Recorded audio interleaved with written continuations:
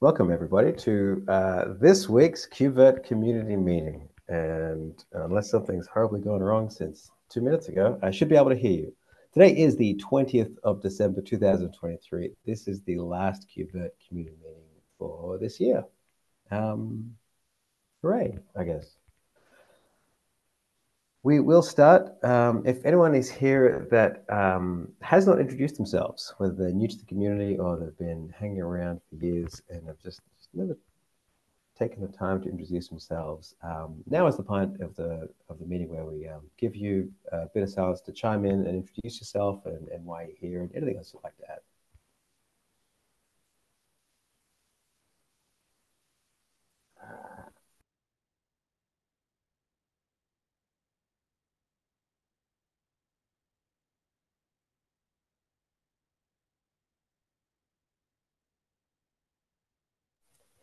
I will take from that we have no one here that is new this week. Alrighty. So now we're going to have a quick check-in on the 1.2 release. Now this should be updated. I think I saw, yeah, the 27th. So what's happened today? We're on the 20th, so we should have the version 1.2 alpha tag being created. That would explain why I wasn't able to pull anything from that tag earlier this week. Wonderful. And then we kind of don't have anything for a couple of weeks. Once again, I'll just point out February, the start of February, the end of February. There's some hot dates in there. The 6th of February will be our feature freeze, and the 27th of February will be our 1.2 GA. Moving on. There are no CFPs that I'm aware of. If you know anything to the contrary, please let me know, and I'll update this and put the word out there. On the horizon for upcoming conferences, we have FOSDEM 2024, which is the start of February, the Virtualization Cloud and Infra Dev Room. In the space of 1.5 days, they went from CFP close to a schedule all over the weekend. Unbelievable. And so I've got the link there to everyone. We have 3, by my count, talks that mention KubeVirt or are from KubeVirt contributors. That is 1 SDN to connect them all from Miguel. From memory, I think it's operating Kubernetes across hypervisors with cluster API and GitOps from Alexander and Richard. And then instant RAM and quick and easy multi-cluster Kubernetes development on your laptop from Nir and Adam. We don't yet have any confirmations as to our KubeCon presence at the moment, but I can as close to as much as guarantee in this life that we will be there. Alrighty. Excellent. We have something on the agenda, and I think we're all familiar with how this works, but I will just reiterate it. If you do have something we'd like to add to the agenda, the open floor, any pull requests, anything in the bug scrub you'd like to bring attention to, by all means, please do. And if we happen to miss it before we finish the meeting, you're welcome to jump in, add something at the last minute, and just call my attention to it and make sure we don't miss it. All right, Daniel, you have something in the agenda. If you'd like to please take over. Hey, Andrew, thank you. So can everyone hear me? Great. Okay, thank you. So just a quick update. We're working on the Kubernetes 1.29 provider for kubectl still. It's on the brink of merge. We need to iron out a couple of things, but it looks good so far. Apologies for for being late on that one. So yeah, it has, as it sometimes is, it has just had a couple of problems, and so we're working on that. Just as a quick reminder, there is a PR. So the 129 provider itself has already landed in kubectl, but it's not yet merged to KubeVirt. That's a state that exactly describes what's going on. Any questions on that one?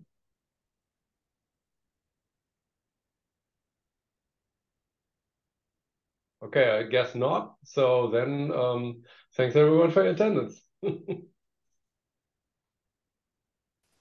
Thank you, Daniel.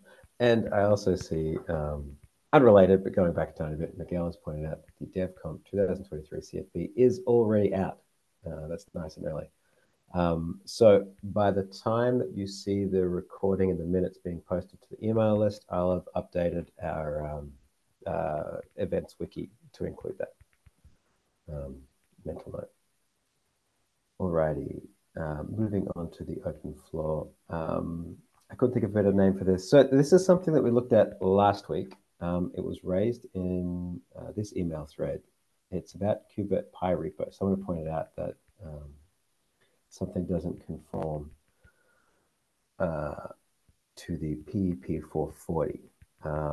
And while I was looking into how to respond to this, I was looking at this repo. So I've got two issues that have been raised. Both of them were raised 2 weeks ago. One of them is the exact same issue that was in that mail list. Another one here. Looking at the repo itself, it seems as though, I think it was Lubo, I don't know if Lubo's on the line, said that this is an unmaintained repo.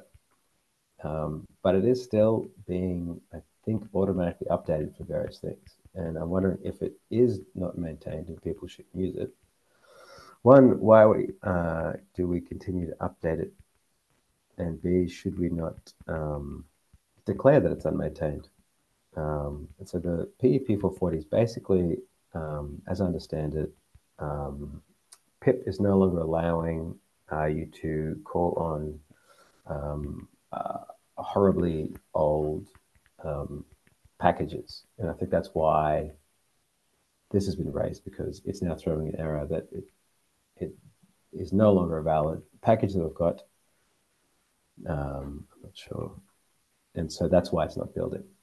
So I did want to return to this with that context and see if anyone had some guidance to provide here. Actually, I can tell a bit at least. So I think the point is of all this is that we don't have any people that are actually maintaining it. So it's just updated by the KubeVirt bot itself, and that's part of the automation. And so I think there would be someone who would need to take over that maintenance of this repository somehow. Otherwise, we should probably archive it. I'm not sure.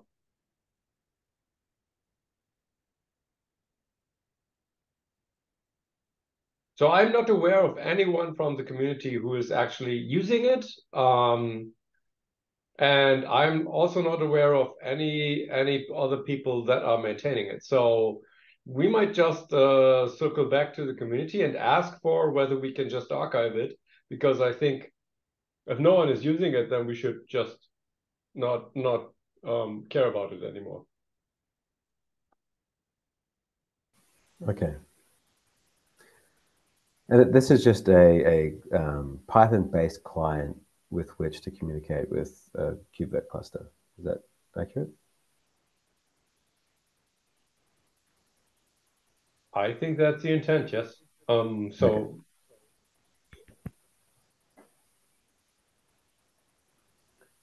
All right.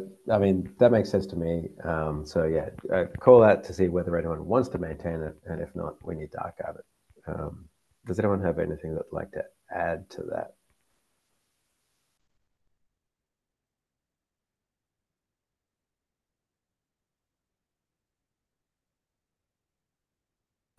Very good. In which case, we'll move right along. I don't know who added this, but whoever it was, upcoming changes. oh, sorry, that's me Oh, again. excellent. All right, take it away. Sorry for that. So as most of you might not be aware of, but Andrew and me just talked recently, I think at the beginning of the week, that we want to establish something like a better promotion of the upcoming features that are to appear in the next release somehow. And I took a quick stab at the at generating a document somehow that would describe which PRs will actually be part of the next release, because they have already been merged. So that's just a quick stab, and I would just probably ask for general feedback, whether that makes sense, is enough, or whether you have anything to add on that. So I think, yeah, that's just my opinion. So you might not find it pretty, but yeah, at least it's organized. So yeah, no ideas otherwise.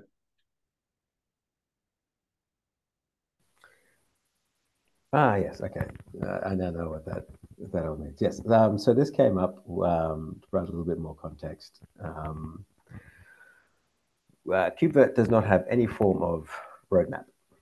And when I've asked about this, it's generally been accepted that we do not want to have a roadmap that is not automatically generated. And over the last 6 to 8 months, I think I've been asked about this by people in our, like, I think the more user side of our community, more and more and more. And especially when it's like, hey, do you know what's going to appear on our next release? It's like, oh, actually, that sounds like something we should know. And I'm not even sure how to find that out. So this is a part of closing that gap. And so automating things that we 100%, well, again, as close to confident about the future. So this is basically a future-based release notes generation, so that we can at least put into show people what we can expect in the next version, and this will be iterated over at a currently, I think, unknown frame of time, but maybe every week, maybe every couple of days, still to be decided. And so this is, I guess, one, I've been thinking of them as tiers for our roadmap, and the other one will utilize, well, the tiers can utilize our design proposals. When a design proposal is created, I think of it as the far horizon, and when a design proposal is merged and work is going over that, that's kind of like the in-between state. So yeah, this is just a way of being able to share with our user base and developer base what they can expect coming up, rather than just, hey, we released, and here's all the stuff we've been working on. Yeah, does anyone have any questions or comments they'd like to add to that?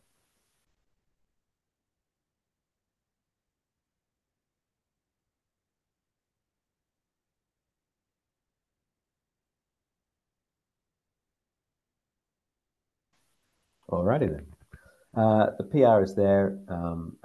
This is the one to SIG release, and I think it links to, yeah, excellent. With the automated work in project info 3136. So if you've got thoughts on the beautification, information that should be or should not included, or anything like that, you don't have any comments. All right, we'll move right along. We've got a couple of pull requests that need some attention. This was in response to a bug raised by the person that is now solving it, Matthew Way. Make sure that, yep, no, it jumped on it. Oh, looks like Jed's at least allowed for a test. Solve VMI status guest info.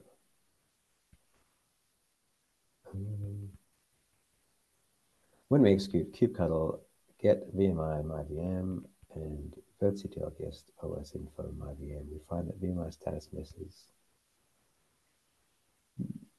I'm going to guess that means machine. Let's have a look at changes. Oh, target.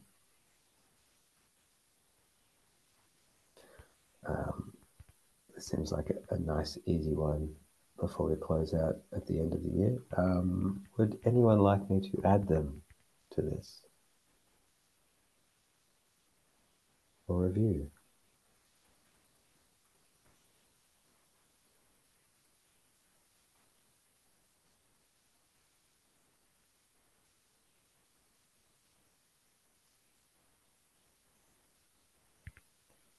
Anyone at all?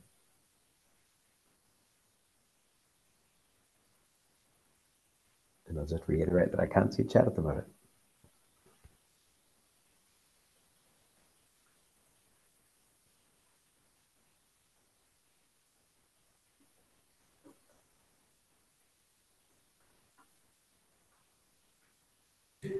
You can CC me. Excellent. Thank you very much. That was Igor, right? Well,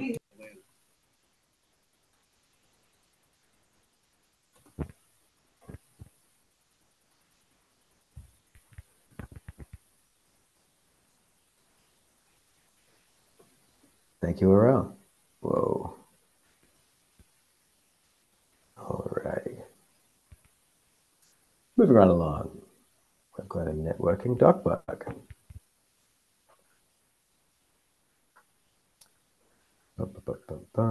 Oh, and it's already been approved.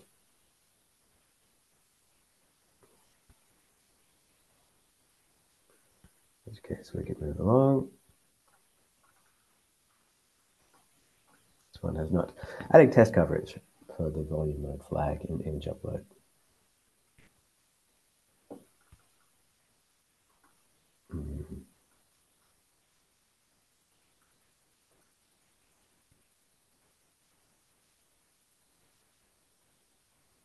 Looks pretty nice.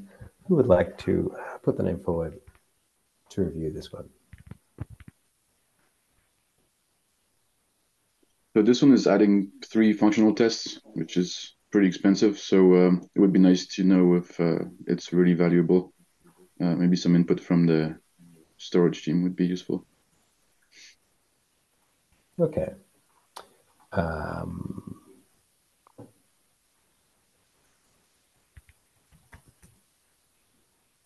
Who's not on leave at the moment?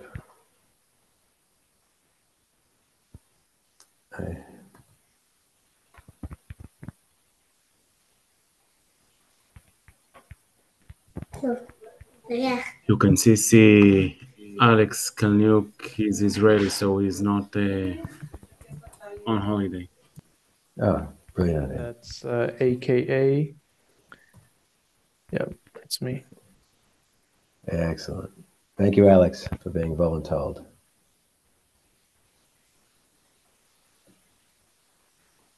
Excellent. Alrighty. Our mailing list. The other thing I saw here that didn't have any responses, and this is for an FYI, I think, from Daniel. Actually, Daniel's on the line. So, Daniel, do you want to speak to this?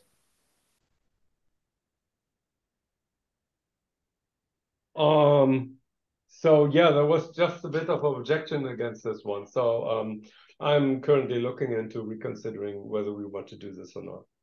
So I don't think I have much yet regarding this right now. Oh, okay. Because I didn't get to it. Sorry for that. No worries, no worries. I should have checked the linked PR as well. Alrighty. Well, if there it is anyway, in case anyone else wants to jump onto that and provide further dissent or agreement. And finally, we've got one more bug. Unless someone has rushed ahead and a look at it, they have not. All right. The published manifest list for KubeVirt conformance image is incorrect. Everyone keep it close. That's Scott. Okay.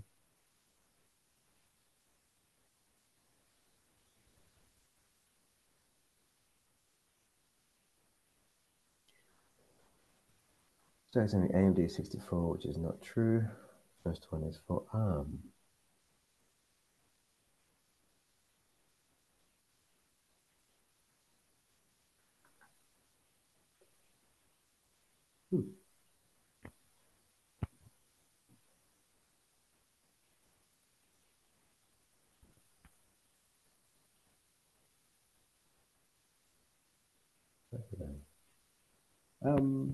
Yeah. Let's see. Andrew, if you want, you can CC me on this one. I think I can probably handle it. Okay. I mean, it also kind of sounds like a relatively easy fix, and maybe the person that raised it will be able to solve it as well.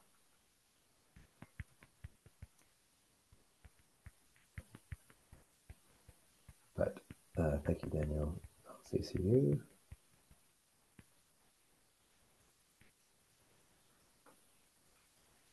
Just have a quick check. No one's added anything, and they have not. Which brings us to the end of our agenda. Yeah, does anyone have anything that they would like to add at the last minute before we close out? Approximately 30 minutes early.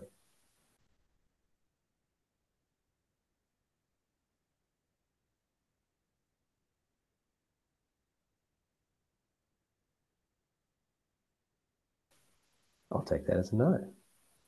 Well, in that case, it has been an absolute pleasure to be able to work alongside any and all of you for the 2023. I don't know about how you feel about it, but it feels like it's been a really big year for KubeVirt itself. Not with just the getting used to the change in our release cadence, but a tremendous accomplishment with the version 1 and now 1.1 release. And we're now looking forward into 2024 to moving towards graduated or at least applying for that. And so, yeah, there'll be another huge shift in the evolution of this project. So hopefully everyone has has enjoyed this year and has gotten a lot out of it. Hopefully we'll see you again next year. But for now, thank you very much for joining us. Thank you for your continued involvement. Hope you have a lovely day, weekend, end of year, and we'll see you not next week, but in January 2024. Thank you very much, everybody.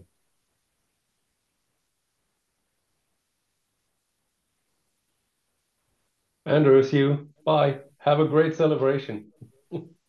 Bye. Happy holiday.